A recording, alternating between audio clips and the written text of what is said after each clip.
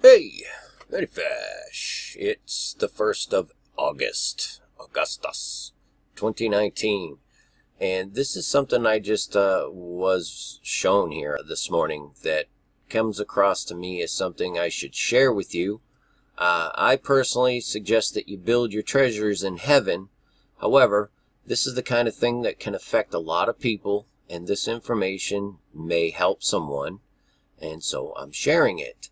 And it's pertaining to the stock market. It's pertaining to these ritualistic patterns and various magic they use through their fake stock markets and whatnot. But this affects families and people's nest eggs, if you will.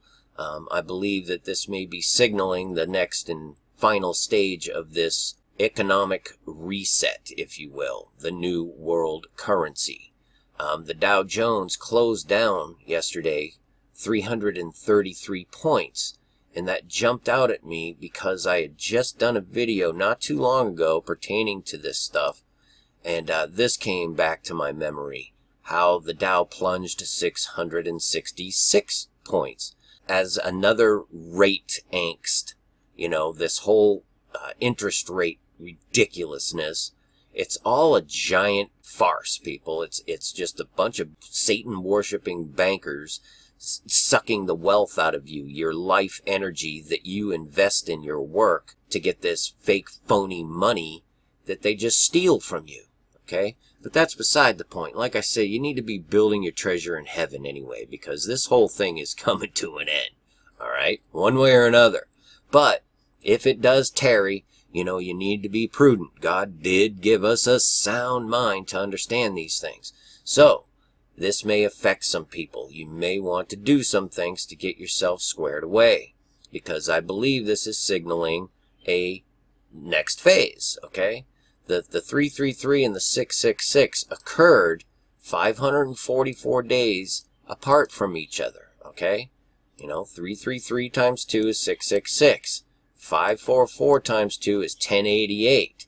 1088 is exactly when the Economist magazine, 188, January of 1988, was released. Okay? So this all ties together. Okay? The new world currency. It says 2018. Well, the Dow happened to fall 666 on February 2nd, 2018. That was a signal. Now it's down 333. Okay? 544 days later. I hope you understand what I'm saying to you. I just believe this is signaling a next phase.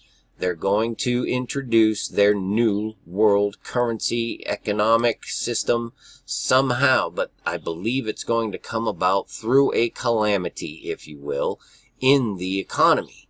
Okay, because the United States and world economy is the worst it's ever been in history.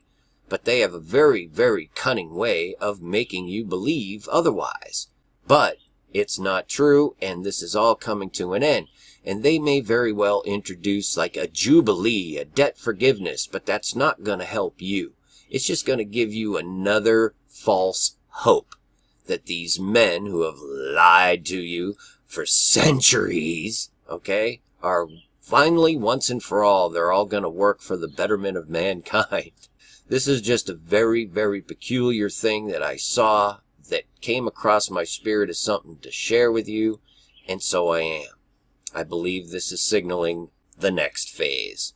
And, oh yeah, one other thing. I've had several comments, several questions and communications and whatnot of people asking me about August 11th, okay?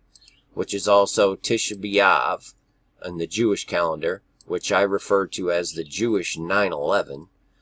So I did start looking into it a little bit, and so far it's pretty fascinating, the things that are being revealed to us.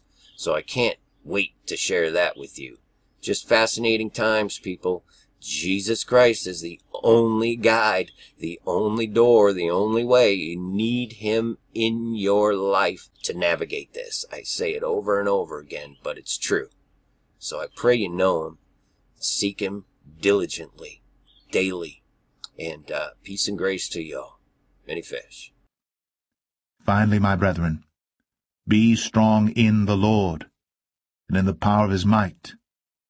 Put on the whole armour of God, that ye may be able to stand against the wiles of the devil. For we wrestle not against flesh and blood, but against principalities, against powers, against the rulers of the darkness of this world, against spiritual wickedness in high places. Wherefore take unto you the whole armour of God,